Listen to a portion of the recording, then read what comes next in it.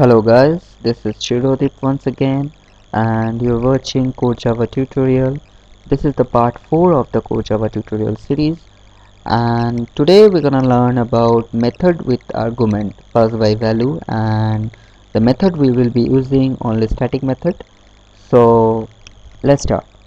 Here in the class A, I have defined one main method and one test method. In the main method, I have defined one integer variable, that is I, is getting initialized by 0, and I'm calling to the test method. I'm calling to the test method, and test method is taking one value, integer k. The k value will be taking the value as I, that is equals to 0, and k is getting reinitialized by 10. But we have, and after that we have printed the value of I. But here the main factor is reinitialization k of k is local to test, so once it's executed it will be out of from the memory, so it will be local to the method test, so it will not affect the main method. So the value you will be getting is equal to 0 only. So let's run this. Sorry, you have to just okay, what's happening actually? Why is getting e dot class? Yeah, you can see. So you can run this Java class, and you can see the output is only getting 0. Now moving to the next class, that is the b.java. As you can see that all the implementation is same as previous program, but here instead of another name variable I have defined only the I variable. But the thing is, here I is getting initialized by 10 also, but here I is local to the method test, so it will not be the same of that I and this I.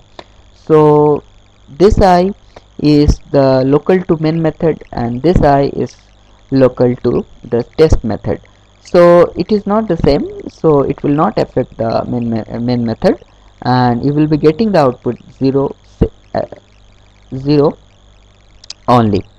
So you can see that the method is 0, the output is 0.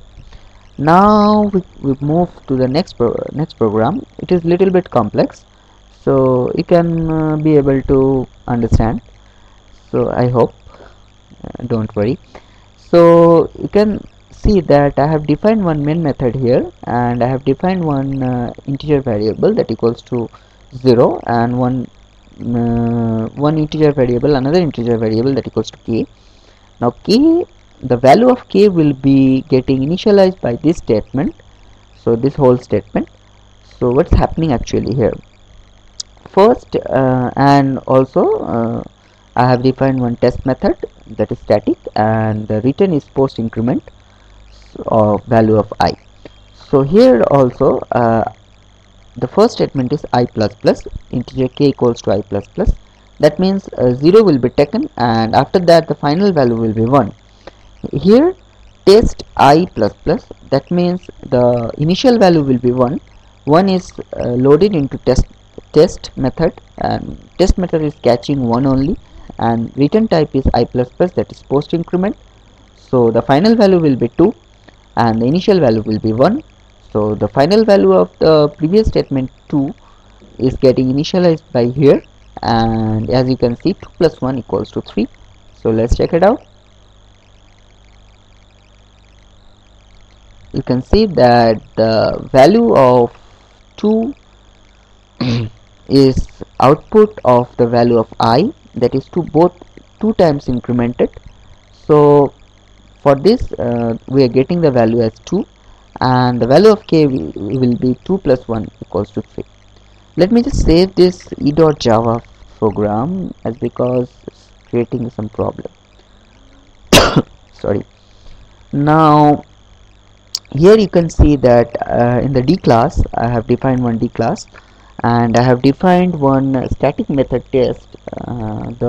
It is a pre-increment method, so it's returning the pre-increment value of I, and now I is getting initialized by 0 in the main method, and k is initialized by this statement, this whole statement. So what's happening here, actually I plus plus means 0 initial value and the final value will be 1, as you can see. Test I plus plus means the initial value will be 2, as because I is getting 1 in the previous statement and I plus plus is getting 1, so it's getting pre-incremented, so the initial value will be 2 and the final value will be 2, both are same. And it's getting another time test method, so it's getting pre-incremented in this block only, in this parenthesis only, so it's getting 3 and the final value will be 4, so initializing value will be 4 and the final value will be 3, and here also 3. So I is incremented 3 times in the main method, so the final value of I will be 3 and the value of k will be 3 plus 4, that equals to 7 plus 2 equals to 9. So let's check it out. Yeah, you can see that the final value of I, that equals to system.out.println equals to I equals to 3 and system.out.println k equals to 9. Now moving to the next program, it is a little bit complex program, so watch carefully and I hope you will be getting to know what is happening here. Actually, I have defined two static method. One is test1, another is test2, and test1 is post increment method and test2 is pre increment method. So I have defined one variable, that is I equals to 0, and one j variable. The value of j will be initialized by this statement. First it's getting initialization value of 0 of I plus plus and the final value will be 1, and in this block test1 I plus plus, the initial value will be 1 and the final value will be 2, as because test1 is a post increment, and here also it is going to post increment, so the initial value will be 2 and the final value will be 3. Here also it's getting pre increment, so the initial value will be 4 and final value will be like test1, so it's the post increment, so the final value will not affect here, so it's gonna be 4. Now it's getting pre incremented 5 and the final value will be 5 also. Test2, the I plus plus, that is pre increment method, so the initial value will be like 8 and the final value will be like 7. Here also sorry, I have skipped this one. So here also the initial value will be 6 and the final value will be 6, and here I have defined the initial value as 8, as because the test2 will be returning 6 and is getting pre-incremented, so 8 and the final value will be 7, and here also the final value will be 7 and the initial value the initial value will be 7 and the final value will be 8. It's a little bit complex. I hope you understand. You can run this program in your computer or desktop, and you will be getting more of this program in your Java certification or the basic knowledge of unary operators. So these are all very important programs. So watch this program again and again and try to solve this, and if you having faced any problem, just let me know. Okay, now moving to the next program, I have defined one test method that equals to pre-decrement method. It is a pre-decrement where we all were operating only increment, so I have defined one pre-increment method also.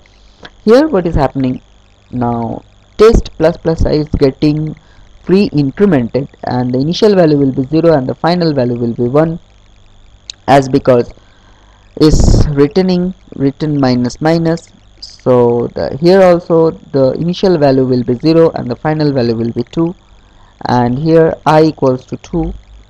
Here test I minus minus, the initial value will be 1 and the final value will be 1, and here also I plus plus, so the initial value will be 1 and the final value will be 2.